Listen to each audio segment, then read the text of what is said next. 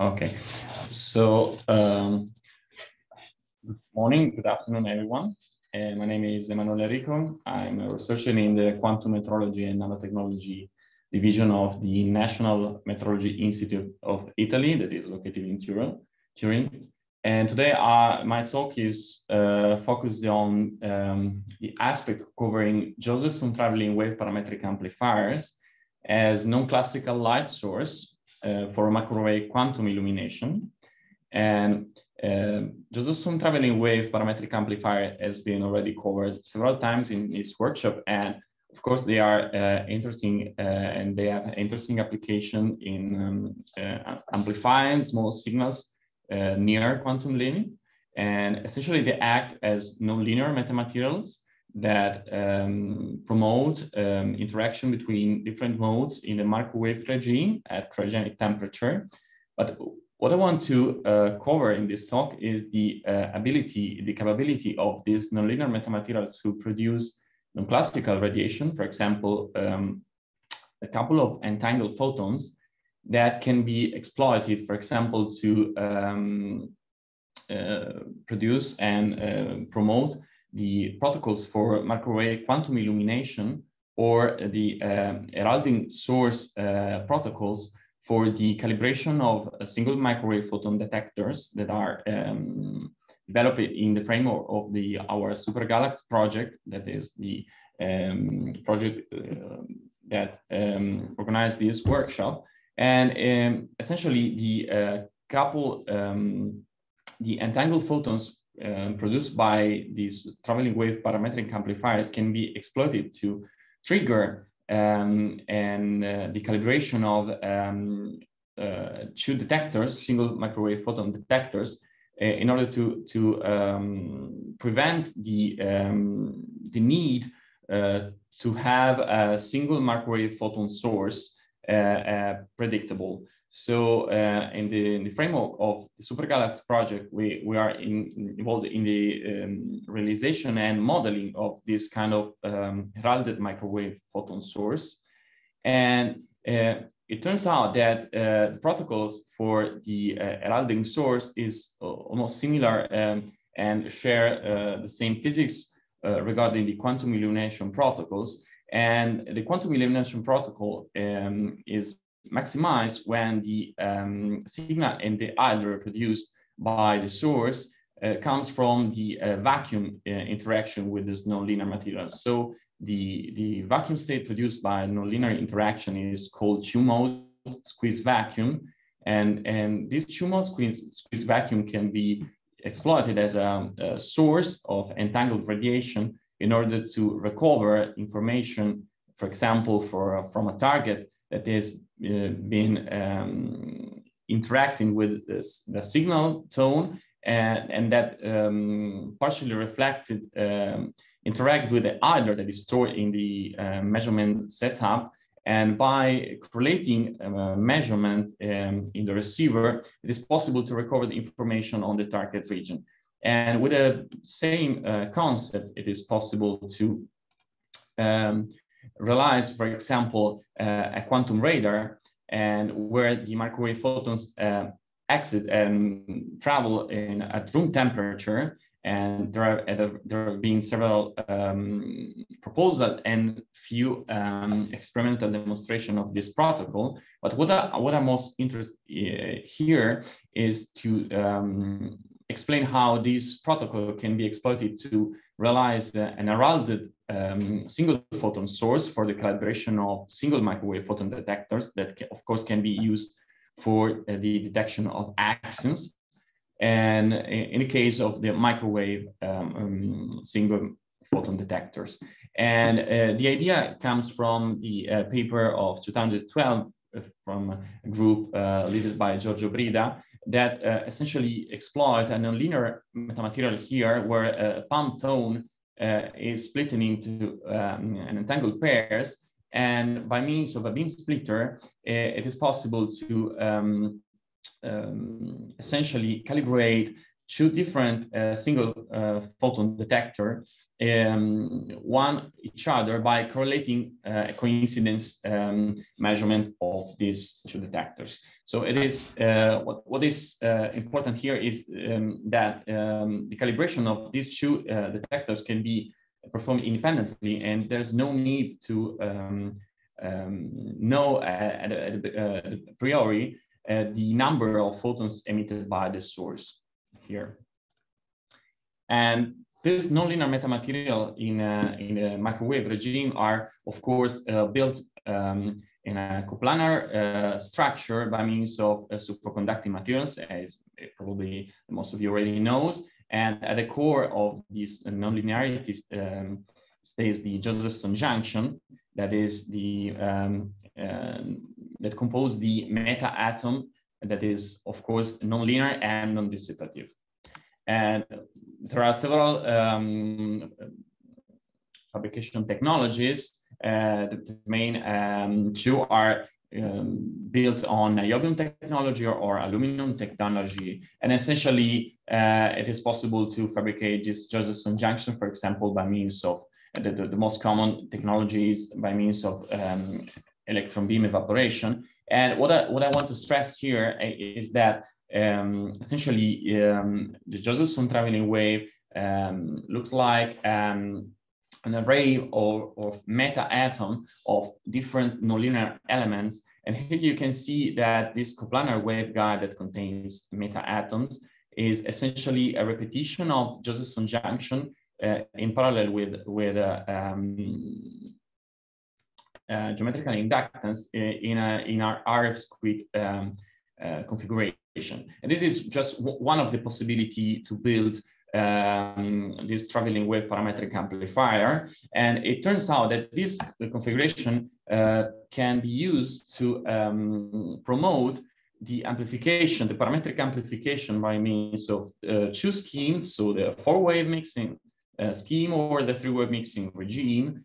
And what it is important here in case of quantum illumination is that when this nonlinear metamaterial interacts with vacuum, the output state of this Josephson amplifier, these metamaterials can be modeled by means of this equation, where K is related to the gain, essentially, or it is the so-called the squeezing parameter of the amplifier. And it depends on, of course, on the circuit parameters and can be modeled by means of a quantum model in case of 3-wave or 4-wave mixing configuration. And of course, by increasing the number, the squeezing parameter K, the quadrature of the output tones increase, the squeezing of the quadratures increase. And this is just an example of how by reaching 1.5 value of K, you see that the squeezing is impressive. So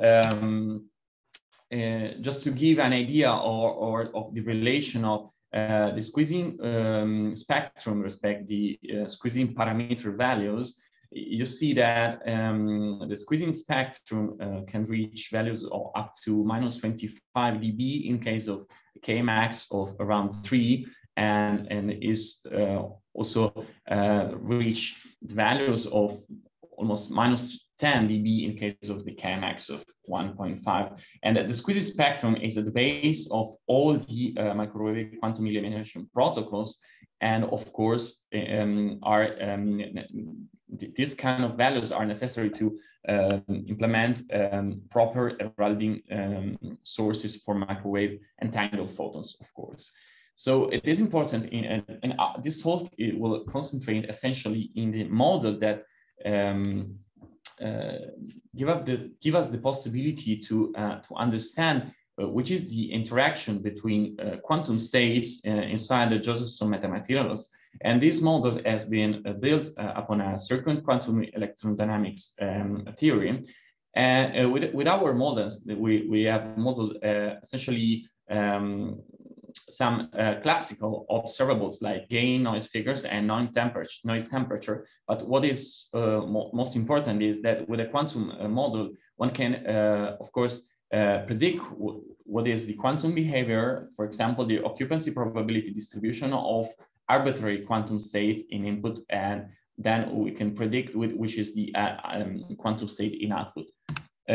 So I will give a quick overview of which is the model that will govern the interaction with quantum states. So essentially, our Josephson traveling wave parametric amplifier that we model here is a repetition of RS squared base. It contains nonlinear elements that are depicted here by this cross that are Josephson junction. And by means of circuit quantum electron dynamics approach, one can build an Hamiltonian that is related to the flux difference at the nodes of these repetitions of cells.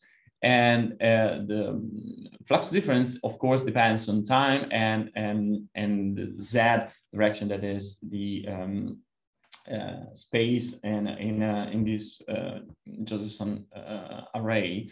And what turns out that by exploiting the second quantization approach, it is possible to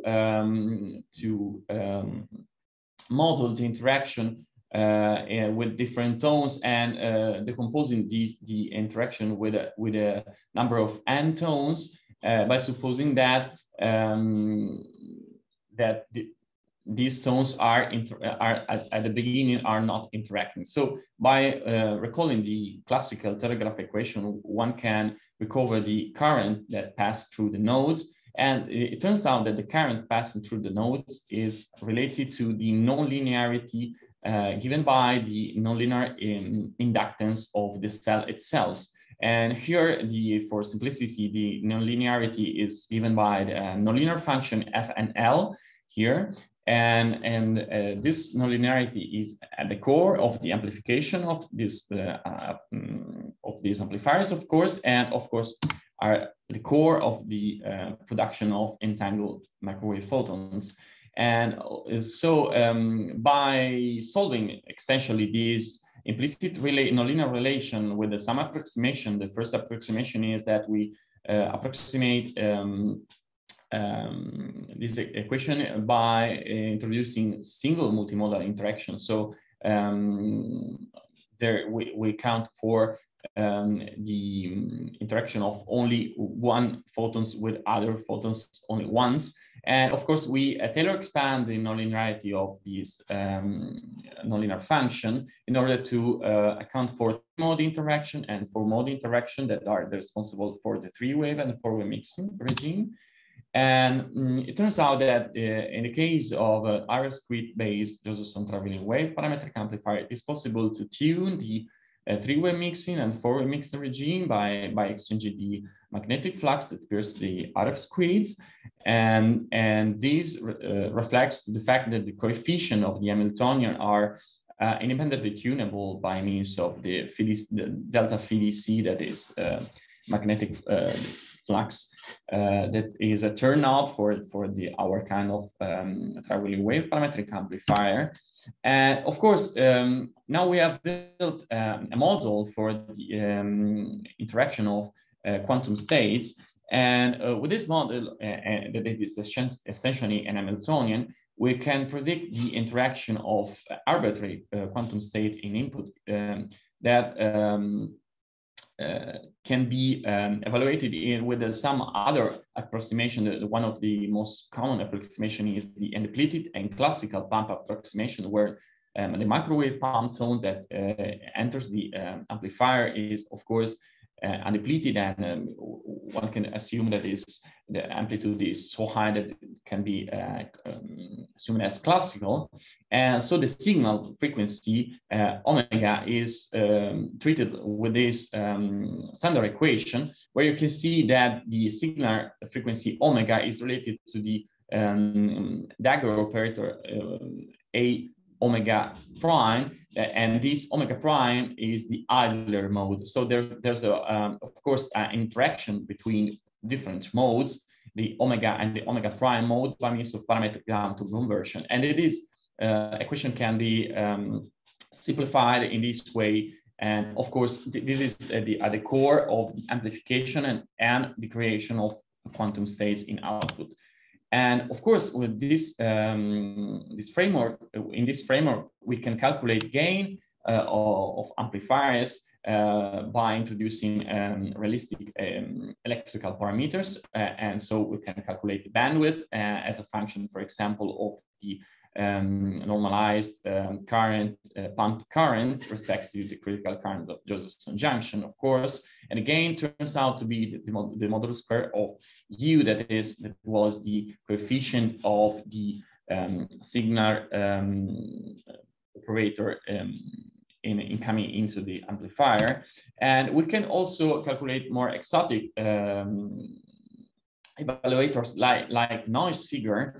And for example, we played a little bit with just by tuning quantum state that enters the amplifier. And for example, here you can see that our models predict the output, the noise figure in the bandwidth as a function of the normalized pump power entering the amplifier for different quantum states, quantum bimodal coherent states. And here you can see that it is possible with our model to essentially predict different behavior by varying the quantum state of the idler, for example, tone respect to the signal tone. And also another possibility with a quantum model is to predict the noise temperature. And essentially the noise temperature has been modeled by assuming a Bose-Einstein distribution of the occupancy of the omega mode. And so it is possible with our quantum model, it is possible to predict the noise temperature as a function of, again, of the pump power and of the bandwidth itself. But what is most interesting in case of the entangled photon generation is the fact that our model can predict the occupancy probability distribution of arbitrary quantum states. And for example, this is an exotic picture that represents the interaction of Fox state inputs, different Fox state inputs in the amplifier as a function of the traveling time of these tones inside the traveling wave parametric amplifier, normalized on the traveling time. So essentially at the end of this graph, you see the output of the amplifier at the beginning. At 0 value, you see the initial state as it enters inside the amplifier. So you see by this graph, you see that the evolution, for example, of a Fox state input 3-0 evolves in this way. And of course, there's no recombination possibility among 0 Fox since the idler is in the vacuum state. And once the input mode, input state turns out to be in a non-vacuum state for the idler mode, it's possible that these two idler and signal modes interact, and it is possible that the amplifiers react in different ways. So the quantum state evolves in such a way that there is the possibility that two photons, one from the signal and one from the idler, interacts, and then at the output you had a stage 1, and that there's also the possibility then two photons interact, and you have at the end a state that is the state 1-0. Of course, in case of entering signals 6-6, of course, there's the possibility that all these 6 photons interacts, and at the end you get a vacuum state. That is a crucial, not trivial prediction of our quantum model in case of Fox input states. And if you're interested in more details regarding the interaction of traveling wave with quantum states, here I reported 2 papers. One are both on the archive, and the first one is essentially the quantum model I quickly presented here, and the second one is focused more on the evaluation of noise figure of merit and the noise temperature of traveling wave amplifiers working in 3-wave mixing and 4-wave mix regime. And in conclusion, I've briefly introduced the possibility to to exploit traveling wave parametric amplifier as a source for non-classical radiation, for example, that can be exploited in a heralded source configuration for the calibration of a single microwave photon detector. And I've briefly introduced the model for quantum state interaction, and I focused on the particular vacuum state that is essential for the microwave quantum illumination that can be produced with traveling wave parametric amplifier. And this two-mode discrete vacuum state, of course, is modeled and can be tuned experimentally by tuning the parameters of the amplifier itself. And I've tried to show you how these microwave quantum illumination protocols and the heralded microwave sources are potentially enhanced by the application of traveling wave parametric amplifier. And finally, I want to thank you all for your attention, and thank you all the partners and projects that support this exciting research.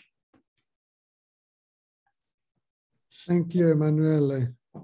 Okay, please, any questions for Emanuele?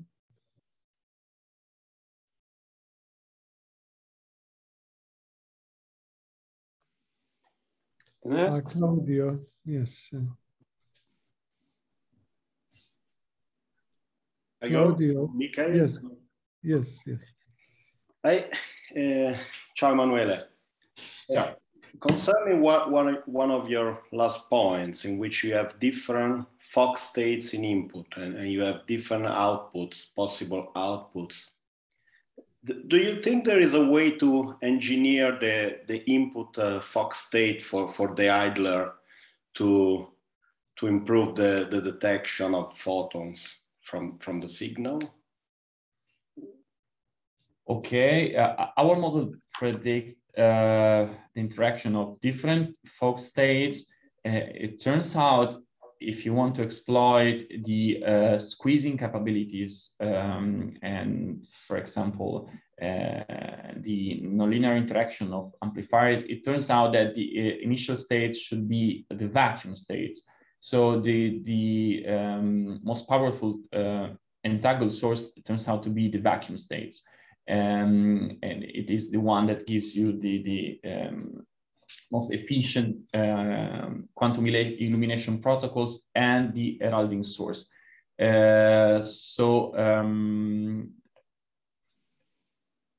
Somehow the other in case you want to increase the signal to noise ratio, for example, for the detection of a single microwave photon at a frequency omega, it is better to have the idler at 0, not to other values. Okay, thank you. Professor Hakkonen. Thank you for a very nice talk. I would be interested in the influence of losses on your results. It seems that you neglect those in the calculation.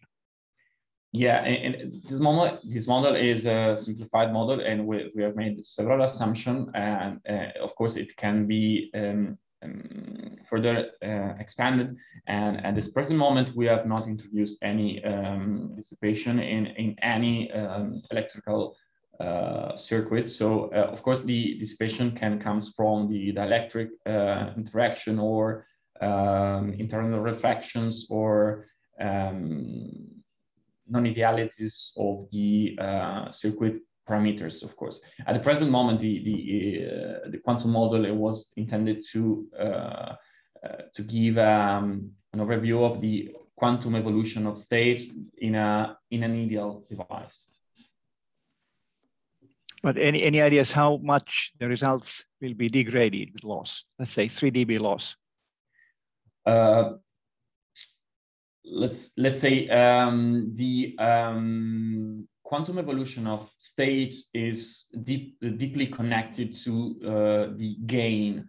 So in real amplifiers has already demonstrated a high bandwidth with a gain higher than 20 dB, and so the essentially the squeezing parameter for the gain that is 20 dB reach values of 2.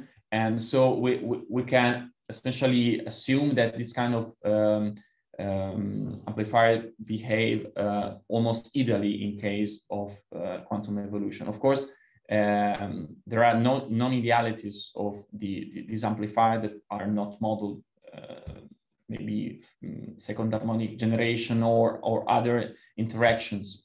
But in case of dissipation, for example, it turns out that in case of high gain real amplifiers that should not interact too much. Of course, to give you a quantitative answer, we need to make calculations.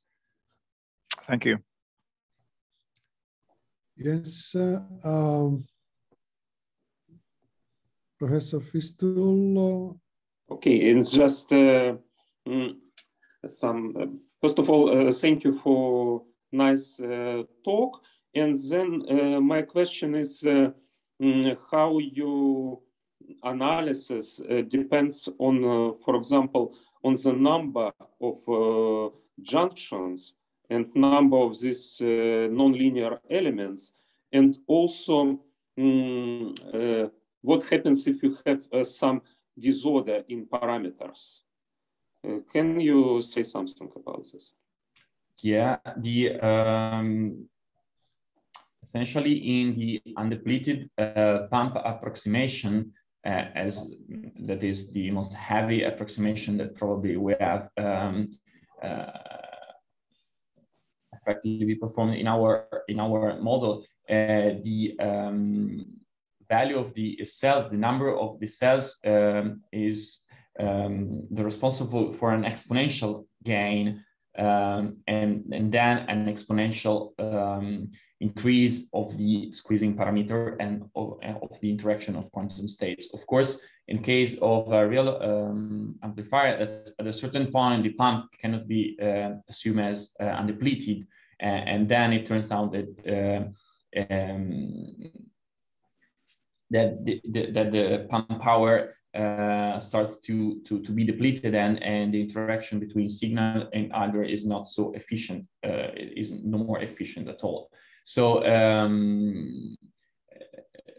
essentially, in an ideal case, the gain, the squeezing parameter, and all the other parameters of interaction are exponentially on the number of the elements. But you need to remember that this is due to the fact that you treat the pampa as undepleted, but the effect of the depletion is seen and can be appreciated in real experiment. And regarding the dispersion of the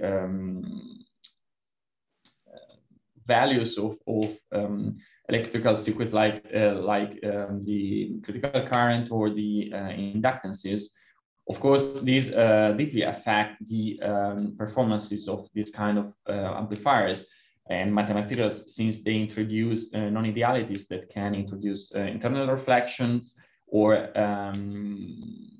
for example, several higher order interaction of the intermixing of modes, and that is crucial to have in the real devices, to have as the smallest as possible spread of the electrical parameters. So at the present moment, the model is based on an ideal device that has almost ideal electrical parameters, but it can be extended to work with real distribution of parameters. Thank you. Okay. Yeah, Michael. Yeah, hi. Thanks for the nice talk. I was once looking at parametric amplifiers up around at higher frequencies with your three-wave mixing. I believe it was a similar type. It was with guys at NIST. Is there any restriction? You had your pump as the highest frequency, but that's not necessary, is it? You could be one of the lower frequencies with your pump in your three-wave mixing process. Yeah, you mean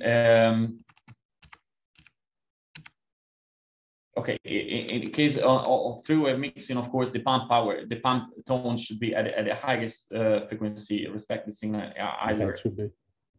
And is limited by the technology you decide to work with. In case of course, in case of aluminum technology, you are limited by the superconductivity of aluminum and the plasma frequency of the junction and the coplanar waveguide. In case of niobium technologies, of course, you can increase this, a little bit this pump frequency, but it depends on the circuits and values and on the technologies you are interested in working with. Okay, thanks a lot. Okay, Emanuele, thank you very much. Okay, that's a great project, and we are eager to see it, to see the results, of course.